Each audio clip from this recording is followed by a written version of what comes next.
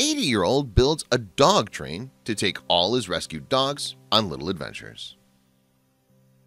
Some might say that Ugene Bostick's most memorable job began long after he retired. His golden years saw him take on quite a unique role, that of a train conductor for rescued stray dogs.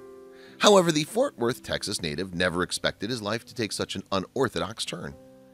It was the heartlessness of others that forced him to take on the duty of helping needy pets, as he couldn't bear to see abandoned dogs being left to starve on the streets. We live down on a dead-end street where me and my brother have a horse barn. People sometimes come down and dump dogs out here, leaving them to starve, Bostick told the Dodo. So we started feeding them, letting them in, taking them to the vet to get them spayed and neutered. We made a place for them to live. He's taken in countless abandoned dogs over the years and even gone one step further in caring for them. Apart from feeding them and giving them a safe home, the retiree also thought it would be nice to be able to take them on little trips with him and show them the sights. And that's how the idea of a dog train was born.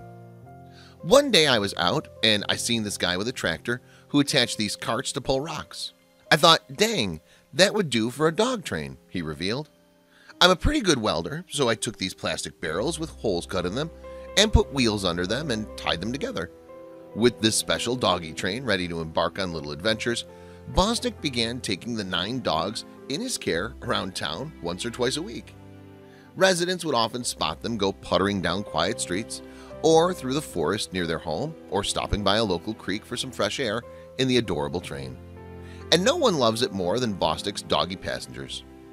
Whenever they hear me hooking the tractor up to it, they get so excited, he said. They all come running and jump in their own. They're ready to go. As Ugene Bostick and the dog train became somewhat of a local attraction, stopping for photo requests from locals became a part of their trip routine.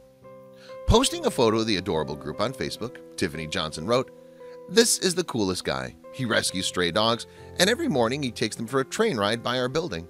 I finally got the courage up to ask if I could take his pic. Love this and had to share."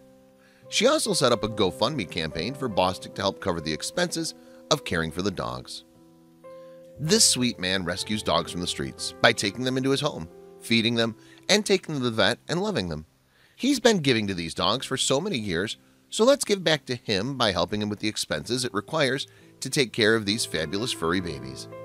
May God bless this wonderful sweet man, she wrote. With Bostick's story touching the hearts of everyone who came across him and his furry friends, the campaign raised a total of $17,052. For Bostick, however, nothing beats bringing a bit of joy to a handful of dogs who'd been through so much. I'm getting up in age, I'm 80 now, so I suppose it can't last too much longer. But I'll keep it going as long as I can, he said. The dogs have a great time. They just really enjoy it.